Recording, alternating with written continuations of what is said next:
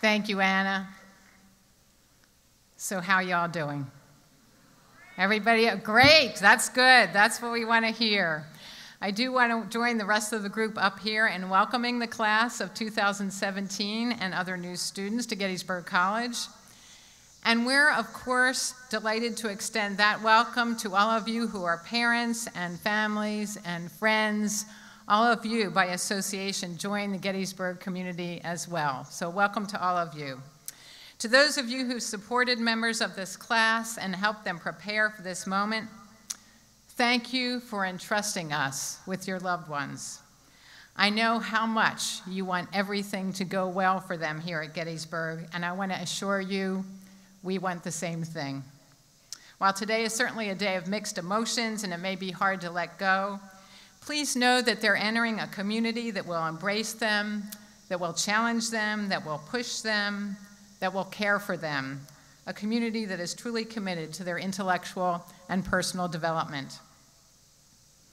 As Dean Ramsey noted, we're part of a larger community that surrounds us, but we as a residential liberal arts college also form our own community here. And I'd like to share a few thoughts about the characteristics of our community. We're learners and scholars, friends and colleagues, thinkers and doers. Our community depends on the quality of our relationships with each other, our respect for differing viewpoints, our willingness to reach out to someone who's having a difficult time, our ability to have civil debates about complex issues, our honesty in our interactions with one another, our willingness to right an injustice, our respect for our peers and our neighbors and the townspeople of Gettysburg. That respect for one another transcends differences in racial ethnic background, socioeconomic status, national origin, sexual orientation, religious beliefs, gender expression, or political leanings. This diversity among us, these differences between individuals enrich our community and provide a tremendous opportunity for learning and personal growth. We're also a community comprised of individuals who aren't afraid to take initiative. In fact, one of the things that makes me most proud of our students and alumni is their propensity to take action that has positive impact on the communities in which they live. That willingness to take action is embedded deep in the roots of our college. In fact, one of Gettysburg College's earliest alumni, David Wills, class of 1851, demonstrated that willingness when he was asked by the governor of Pennsylvania to purchase land for a national cemetery where Union soldiers could be buried following the Battle of Gettysburg. Wills, who was a local prominent attorney, took it upon himself to issue a personal invitation to President Abraham Lincoln to say a few appropriate remarks at the cemetery's dedication. That initiative of a Gettysburg College alumnus led to the delivery of what we now know as the Gettysburg Address, one of the best-known speeches in the world, and a speech whose 150th anniversary we will commemorate with the nation this fall right here in Gettysburg. We'll also commemorate it tomorrow night when we gather as a college community and walk together to the Gettysburg National Cemetery, just as students and faculty did back in November of 1863 to hear President Lincoln. Tomorrow night, we'll have the opportunity to hear Susan Eisenhower deliver the Gettysburg Address and share her reflections about it. As many of you may know, Susan is the granddaughter of President Dwight D. Eisenhower. She's a public affairs expert, and she chairs our Eisenhower Institute's leadership and public policy programs. So that's something to look forward to tomorrow evening. Now, taking initiative doesn't require you to invite the President of the United States to come to Gettysburg, as David Wills did. But it does mean taking some action that will have some positive impact. For one of our recent graduates, Anthony Palmer, class of 2013, taking initiative meant being the first person in his family to attend college. It meant working as a research assistant for a faculty member, getting involved with the Eisenhower Institute, and working as an intern on the Chris Matthews Show. It meant applying to Georgetown University School of Law, where he's about to begin classes. And for Anthony, this initiative also meant leading his classmates in the careful reflection upon and recognition of the community that made his Gettysburg education possible. At last spring's commencement, right here on this very spot, Anthony was the student speaker, and with his remarks, he created a metaphor of his Gettysburg experience, using one of his favorite spots on campus, our dining hall, or as we affectionately call it here, Servo. Anthony recalled his first visit to campus, during which he and his family were given a personalized tour of Servo by Director of Dining Services Gary Browdigam. I'll let Anthony's words speak from here. Here's what he said.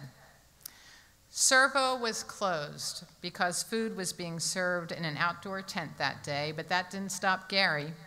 He wouldn't let us leave without taking a tour of the kitchen. He showed us everything, how the dishes are washed, how the food is cooked, and how they plan a meal for the 1,000 or so students who come through their doors 3 times a day. He didn't let us leave without seeing the clean kitchen, without seeing the passion and care that go into every meal served at Gettysburg. That was what sealed the deal for me, someone going out of their way to make sure that I had the visit that he felt my family and I deserved, one that lived up to all Gettysburg has to offer. In a process often characterized by numbers, SAT scores, and competition, one man with a big smile showed me that Gettysburg is about the human experience, about passion, people, and treating your work like art. Anthony continued on to say, it's the life that fills our buildings, the knowledge, passion, and care that animate our classrooms, and the people who fill our photos that make this day a celebration, and we'll remember them long after we leave here. We'll remember our faculty members who saw our true potential, went out of their way to mentor us, and showed us that it's really possible to love your work. We'll remember Sue, who swiped our cards and greeted us for virtually every meal of our college career.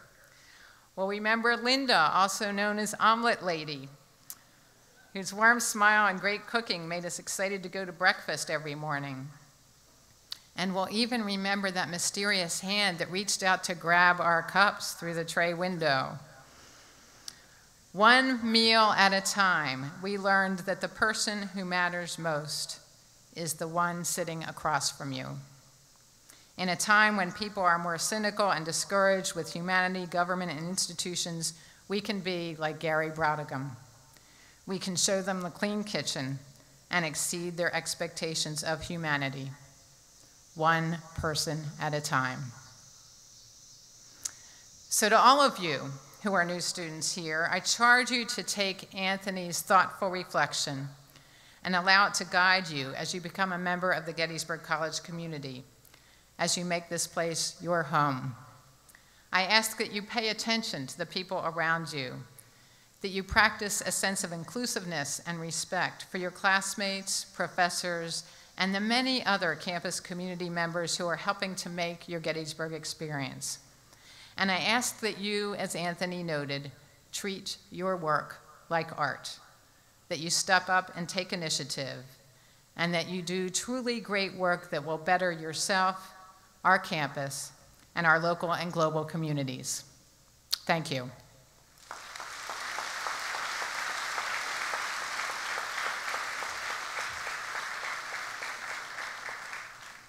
And now, class of 2017, you finally get to stand up for a moment. Feel free to rise for the matriculation ceremony. Stretch a little bit while you're at it. And also notice your class flag, which is flying above Pennsylvania Hall. That is there in your honor today, and it will fly again on your commencement day. Okay. We're moving on to the matriculation ceremony. Your matriculation means that your name is now entered on the list of those who have studied at Gettysburg College since it first opened in 1832. The list grows longer every year as each new class is added. What makes it a distinctive list, however, is not the number of names it contains, but the accomplishments of these students, both here on campus as they discovered and pursued their academic passions, and after graduation as they've used what they've learned to advance their professions and provide leadership to their communities. The pin you have before you symbolizes your membership in the class of 2017 and in our larger Gettysburg College community. As a member of this class, you will benefit from an exceptional education that will open doors to a future that holds great possibilities. The steps you'll take through Pennsylvania Hall in just a few moments are the first official steps in that journey. And now I'd like to ask you to please place your class pins above your hearts. And if you need to help each other do that, feel free.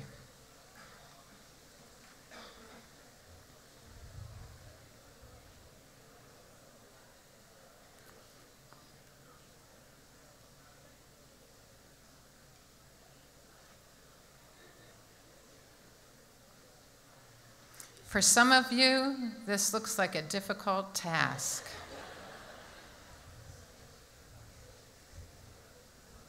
Everybody got that done? Thank you. Congratulations on your official matriculation as the class of 2017.